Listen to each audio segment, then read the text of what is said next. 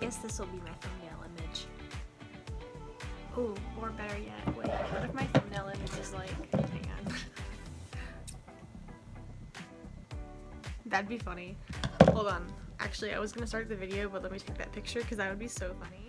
Ciao lovelies, it's Lunaria here, and today I'm gonna be doing something that I think might get me banned from a lot of the Monster High fandom because I'm doing something I didn't think I was gonna do.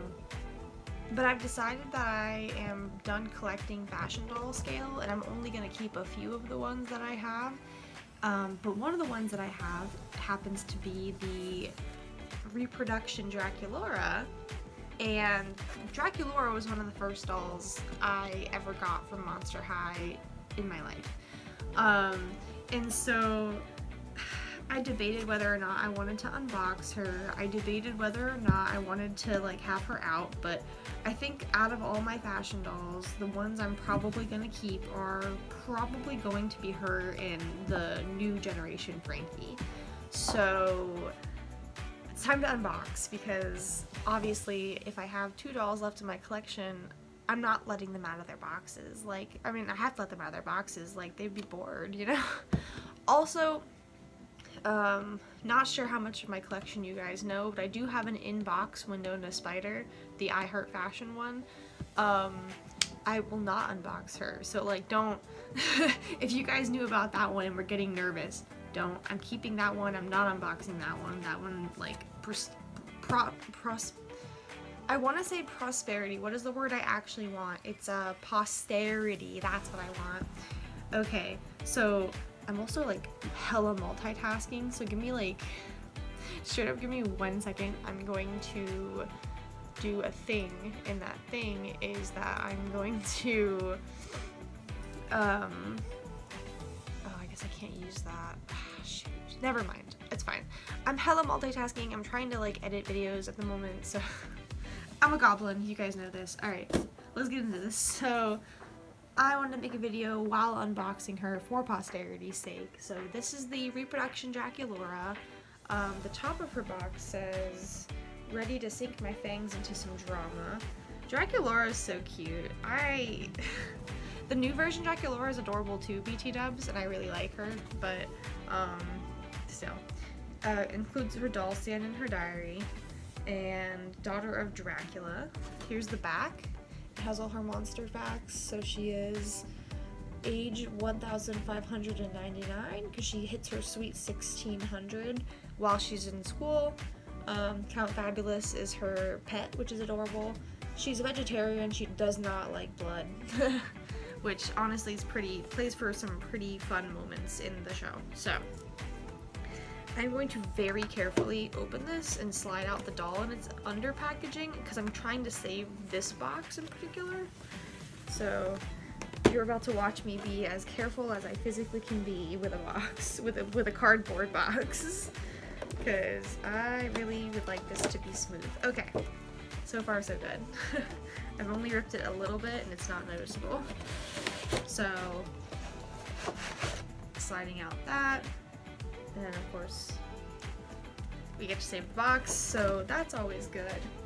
Put that down there. Here is our stuff.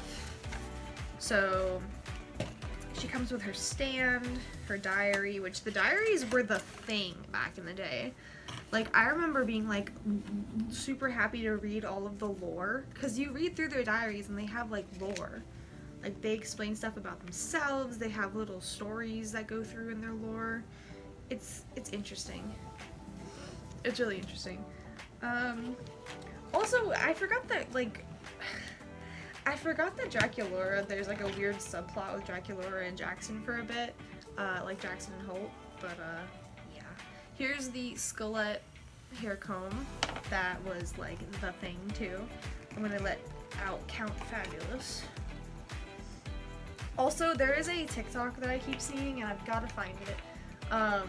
And it's, someone took the old Count Fabulous and the new Count Fabulous and gave them like different voice lines. And the old Count Fabulous, they did like the you don't want to marry me, here's why audio, and it was very funny. So there's Count Fabulous, the OG. Let's get out this doll stand very carefully.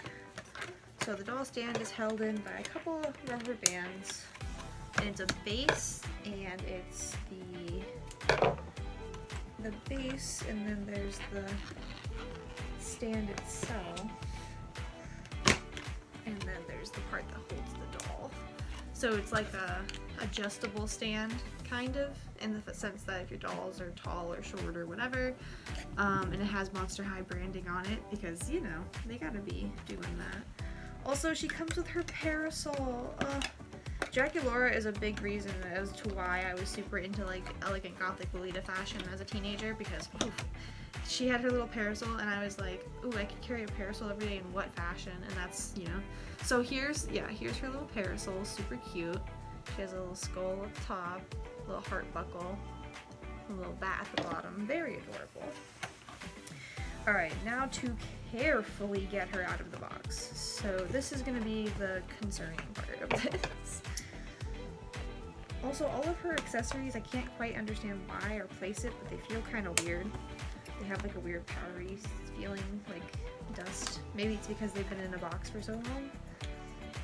Because like I said, she's a reproduction, so she's not like an original one that's been in the box. She's literally just the re-release that they put out, oh shoot, I think this was last year. Maybe 2 years ago now.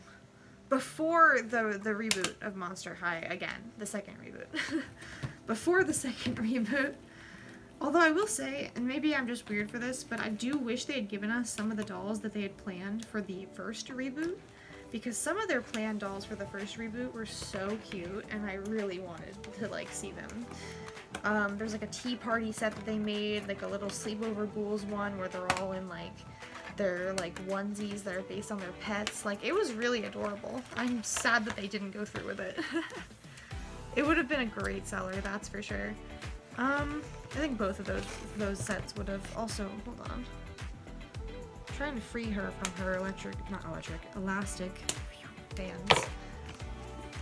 Be free, yawn child. Oh no, you're still hooked up to the box.